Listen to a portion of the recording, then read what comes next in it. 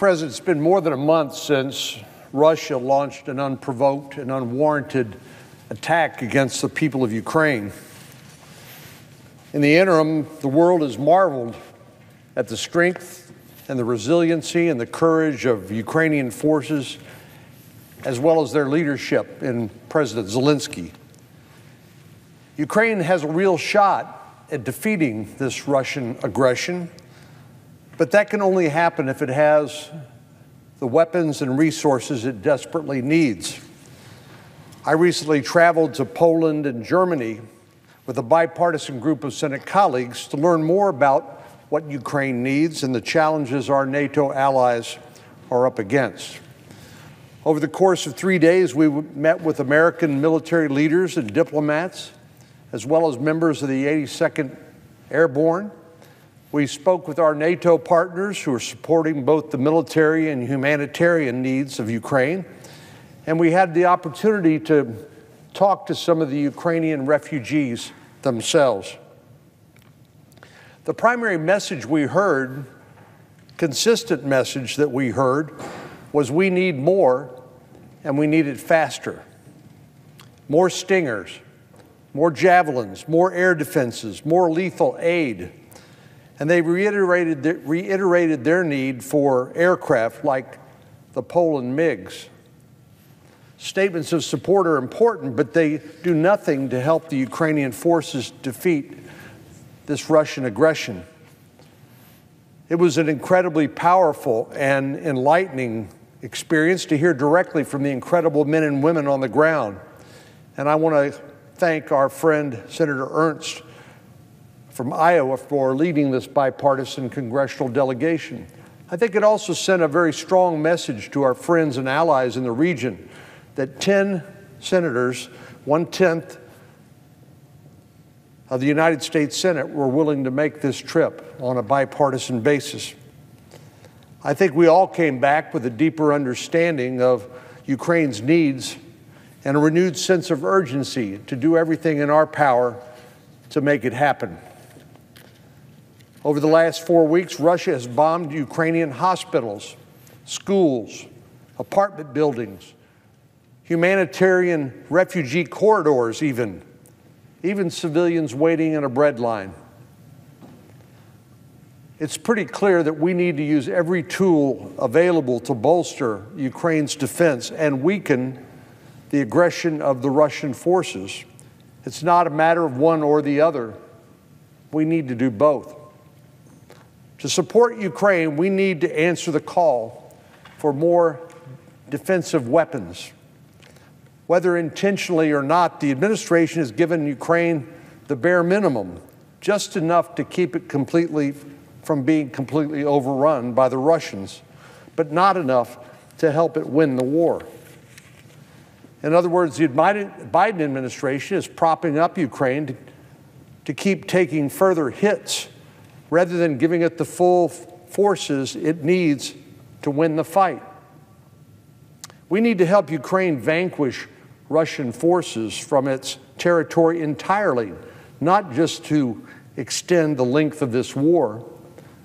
Actually, by not giving Ukraine everything it needs in order to repulse Russian aggression, we're playing into Putin's hands, because Putin has clearly changed his tactics. From the initial reports of trying to encircle Kiev, perhaps assassinate President Zelensky and install a puppet government, clearly the Ukrainians Putin has bitten off more than he can chew when it comes to invading Ukraine and executing on that original mission.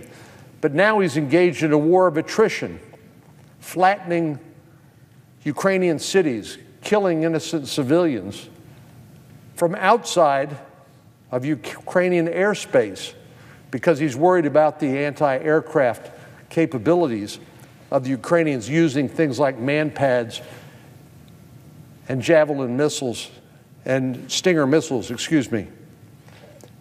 Well, time is on Putin's side, and we need to level the playing field and actually give the Ukrainians what they need in order to stop this war as soon as possible before further loss of life and further damage to their country is done.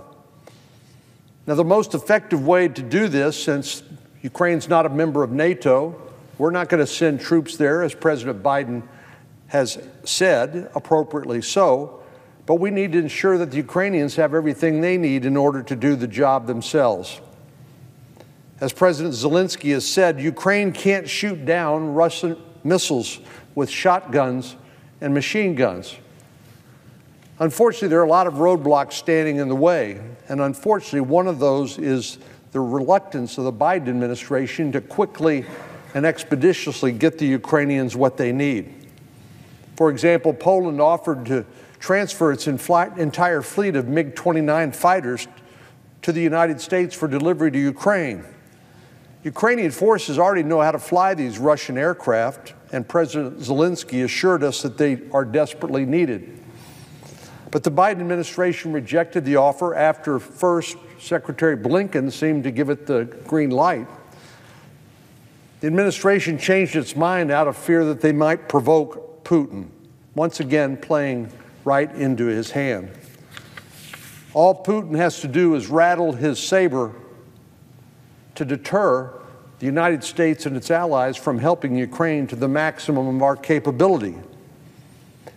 Another big obstacle that the Ukrainians are finding is the red tape associated with anything that the federal government seems to do. Ukraine's provided a detailed list of the resources it needs: fighters, anti-aircraft missile systems, more Stingers, more Javelins. It's not a list of items they'll need next month or the next. It's what they need right now in order to survive.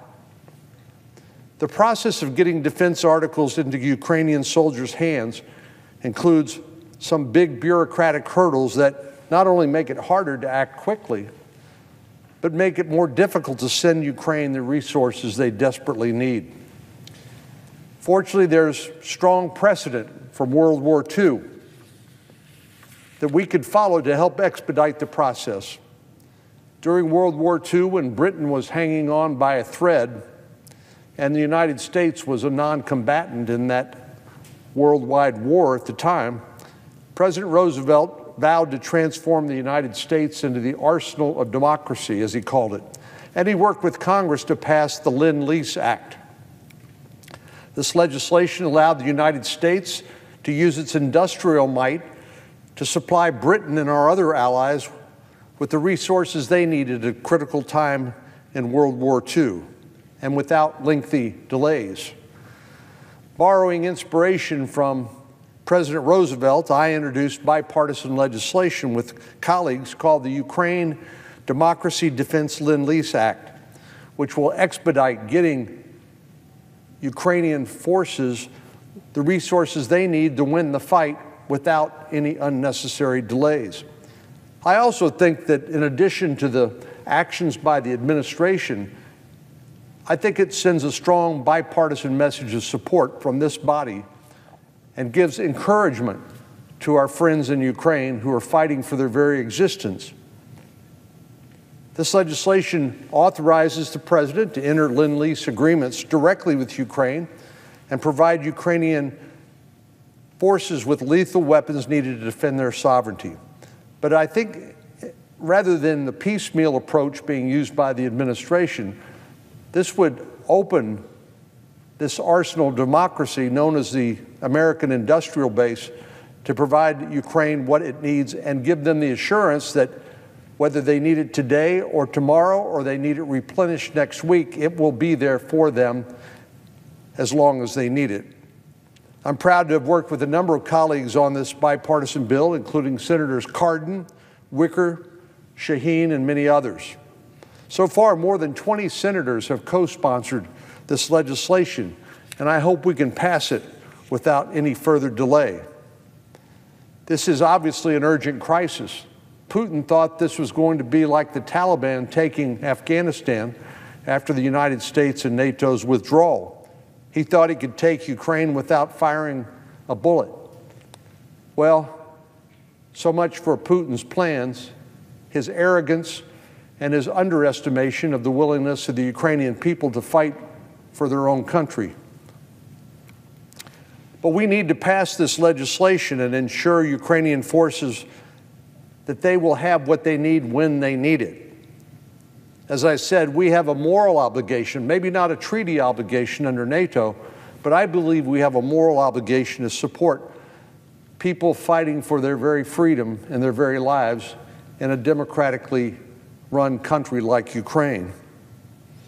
The United States and our allies have imposed crippling sanctions on Russian businesses, banks, oligarchs, which has sent the country's economy into a tailspin. But in typical Russian fashion, they planned for some of these sanctions, and they've found loopholes in the current sanction regime. It's taken a page out of Venezuela's book by using the purchase and sale of gold to bring in cash with which to run their economy. The Russian Federation is buying gold to offset the devaluation of the ruble, its currency, and then selling that gold in international markets in exchange for high-value currency. In short, Russia is laundering money through the gold market, and we need to put a stop to it. I, along with other colleagues, introduced the Stop Russian Gold Act that would bring an end to this practice. We talked to Secretary Yellen, and she agreed that this would be supplemental to what the administration has already done unilaterally. This legislation would apply sanctions to parties who help Russia finance their war by buying or selling this blood gold. That means anyone who buys or transports gold from Russia's central bank would be the target of sanctions. This would be a huge deterrent to anyone considering doing business with Russia and helping them evade sanctions. In short, we need to take every possible step to cut the financing for Putin's war machine, and this is one additional way to do so. Along with the Lend-Lease bill I mentioned a moment ago, I hope we can pass this legislation without further delay. There's more we can do to support Ukraine and hit Russia where it hurts and to raise the costs associated with its unprovoked and unwarranted invasion of Ukraine.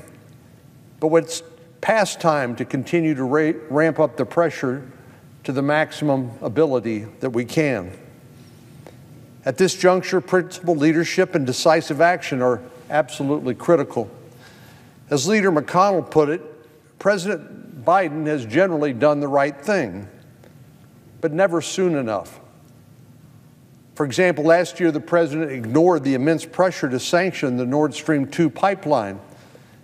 He finally, after resisting, imposed those sanctions last month. As Russian troops mounted on Ukraine's borders late last year, the administration withheld millions of dollars in aid for weeks before finally releasing it. President Biden disregarded bipartisan calls to impose paralyzing sanctions on Russia before the invasion in order to try to deter it. Instead, he waited until after the invasion happened to try to impose costs on Russia. President Biden ignored calls to stop Russian oil imports until it became clear that Congress would pass legislation to do just that. Once the handwriting was on the wall, the president announced an import ban to try to get ahead of congressional action.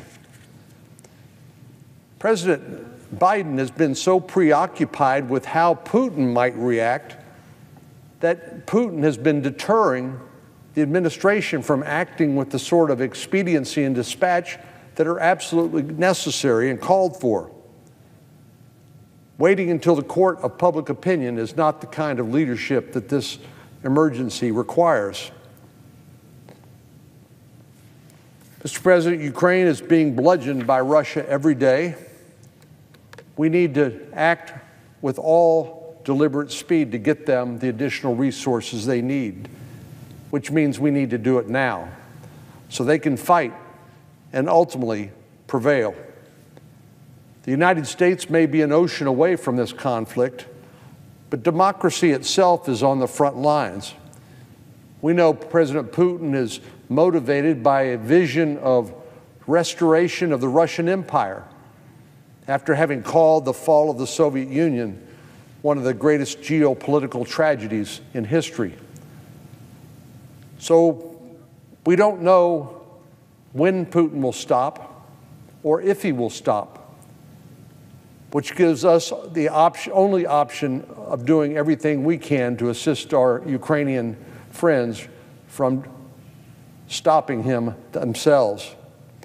We stand in solidarity with our partners in Europe, and we're committed to supporting Ukraine as it defends its sovereignty. So in the coming days, hopefully in the coming hours, I hope the Senate will take action on these bipartisan bills and impose greater costs on Russia in the interests of peace and Ukrainian sovereignty.